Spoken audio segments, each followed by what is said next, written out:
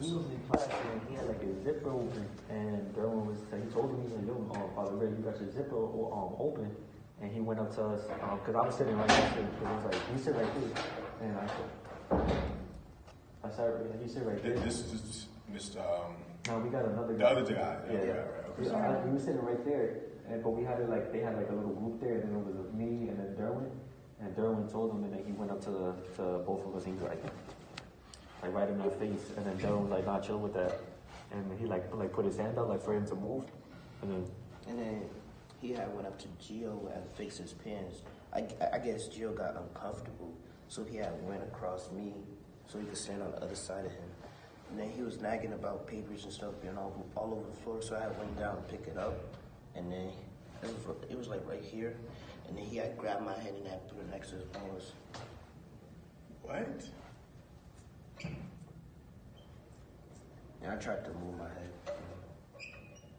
This is something that you gentlemen need to share with, we appreciate you guys bringing it to us, being here inside the school, but this is a story that needs to be shared with your parents. But my parents don't believe me. Yeah. They're not like, I'm not close to my parents, because I grew up with my grandmother. So I'm not really close to my parents. Who do you stay with? Your I stay with my grandmother raised me, but I'm now you're with your parents. Yeah. Okay. This is other time. Well, that, that's unacceptable. You guys were here to see that, so that's something you should do. Something different. You don't touch no one. Your parents need to be made aware of, man. Like that. But we don't want it to, like, you get me, like, backfire, and then they're gonna be all over us. Because if you tell my mother, she don't come to the school and start Like, Mama, I don't think my parents would say something. It's just that, like, I don't like this school and I want to go. But, like, I wouldn't have, like, an excuse. But, like, if he were to tell my mom or my dad, they'll believe it. But I don't want it to backfire where he's like, oh, they got me in trouble. Because I'm not gonna lie, I did stuff in this school, and like it's gonna backfire, and they're gonna catch me on everything. I understand that. What were you getting ready to say? Something else happened before? Yeah, it was with a girl, 2 girls though.